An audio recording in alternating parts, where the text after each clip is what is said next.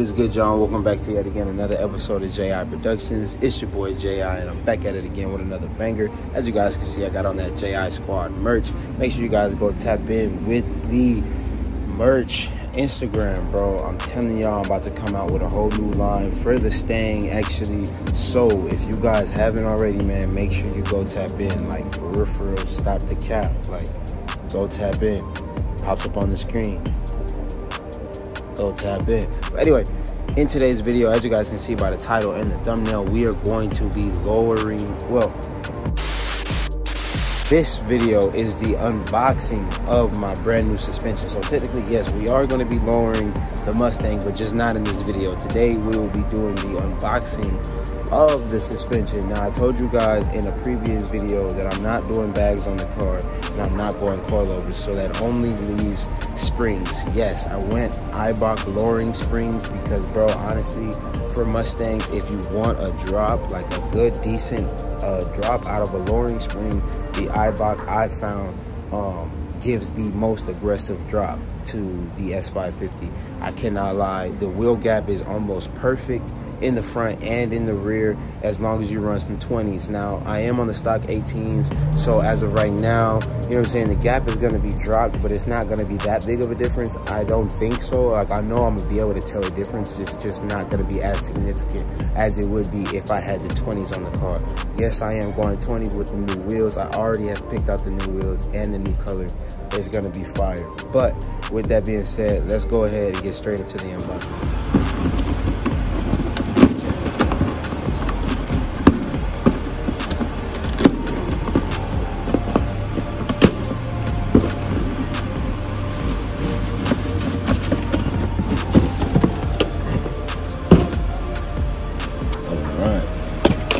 So as you guys can see in the box, you get the 2 bump stops and replacement shock covers for the front springs.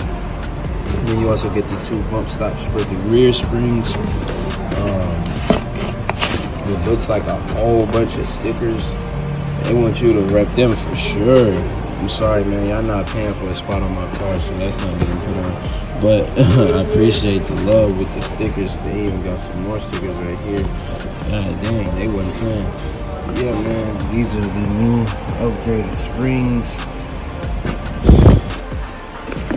Honestly, think they're gonna make a very big difference on the stand. As a matter of fact, let's go look at the Mustang right now and show you guys the stock height. Cause I ain't gonna lie, again, it ain't the best, and the Mustang is actually clean, so it's gonna be a good montage. All right, y'all. So walking up on the Mustang, man, the rear end. Look at the first and foremost, the wheel is like so far sunken in. It definitely needs a spacer. But then, champ, come on, man, come on, champ. All 4, sheesh. And we go to the front. Front even worse. Look at that. Another all 4. Jesus. And it's sunken in too. Look at that. So we definitely need some spacers to pump them out just a little bit. And the springs to definitely help. Because I ain't even gonna cap. This joint is monster trucking, boy. Sheesh. Let's go ahead and hit you guys with some B-roll real quick.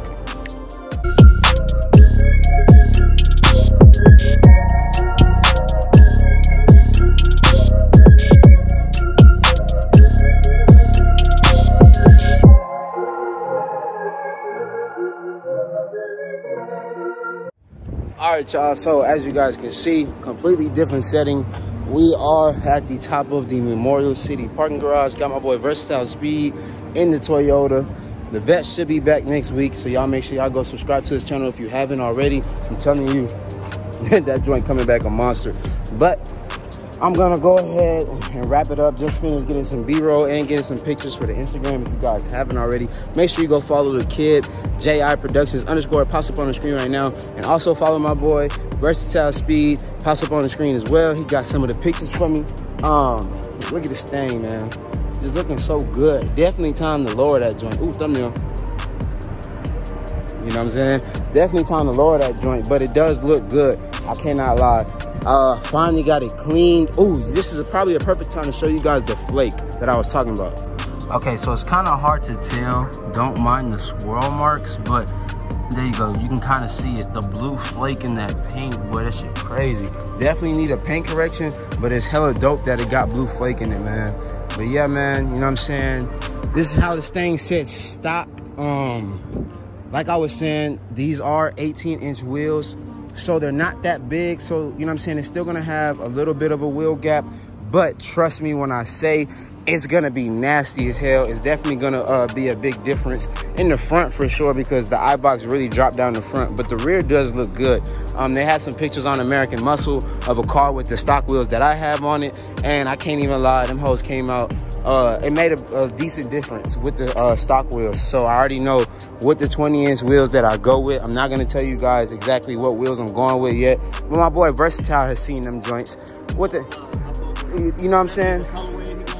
Type gonna hit the, so it's like, okay, so you remember a couple months back when I was showing you the vision for Mamba with the candy apple red wheels, right? So now that I'm showing you the vision for the Mustang with the wheels that I'm going with, which one are you more excited for, or you think it's gonna hit more?